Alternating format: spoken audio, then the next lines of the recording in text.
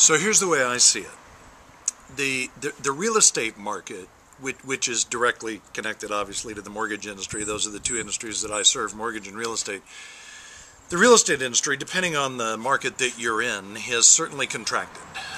There's no doubt that overall the market is shrinking. And here's how I'd like you to look at it with me for just a moment. I often talk in seminars about how the market used to be a pie that was like the shape of a hula hoop, right? It was this really big pie, and that anybody who got a real estate license had a fork.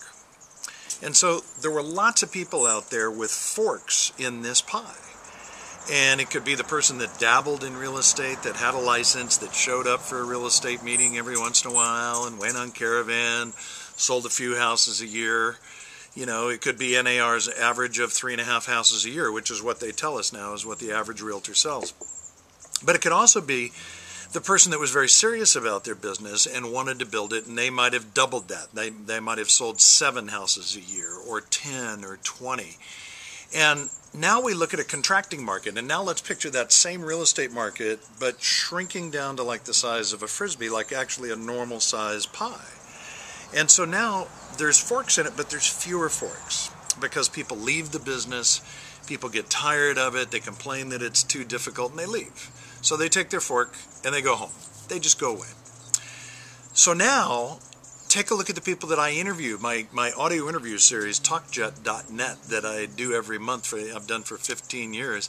I get an opportunity to talk to real estate agents in today's market that are closing a minimum of 60 transactions a year, many of them well in excess of that, and they don't have a fork. They've got a spatula. And the thing is they've taken a completely different approach to their business, and rather than just sort of stumbling into business, stumbling into people that might be interested in buying or selling almost by accident, they have a very deliberate approach to their business. And so they've figured out that the idea behind the spatula is that they can get a larger piece of the pie in a contracting market and actually, if not just break even, do the same business they did last year or 2 years ago, but in many cases gain market share and do more business. And when I think about the spatula, I think about the things that they do differently. And they focus on things like their database. They make sure that they have all of the data that they should have: cell phones, physical addresses, email addresses. They populate that. They stay in frequent contact with their database, just about the market in general, not dialing for dollars like I call bank account by body count, not calling after people to see if they're interested in buying or selling today, but just reaching out and connecting with them. What we know is the consumer is slammed by the media. Slammed. Anytime there's anything on real estate, it's yard sign after yard sign after yard sign, and all the horrible things that are going on in the market. And the thing that doesn't make news is the fact that there are some people who are doing really well right now and are taking advantage of this dramatic market. So they're staying in touch with their database. They're putting systems together, and there's so many great systems out there right now for generating leads. And in many cases, they're doing that in conjunction with their lender. So their mortgage lender now really truly becomes a partner with them in terms of lead generation and lead incubation. The real estate industry, I got to tell you, historically, has not done a very good job with lead incubation.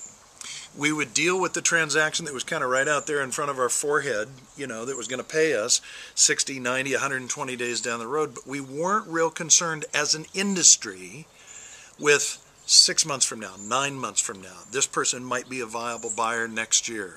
And what I'm seeing is the spatula people, they're doing a really good job with that. And they're focusing on people with low credit scores. They're focusing on people who have had a tough time financially, who are renting but might want to look at purchasing down the road. And they're gathering those people up and tightening up their systems. So what I want to challenge you to do and challenge you to think about, whether you're on the mortgage side or the real estate side, is do you have a fork or do you have a spatula? And if you don't have a spatula, let's look at some of those areas that I talked about so that you feel like that speeding car that just went down the road and you are moving through the market with more efficiency and more focus on getting a larger percentage of a shrinking pie.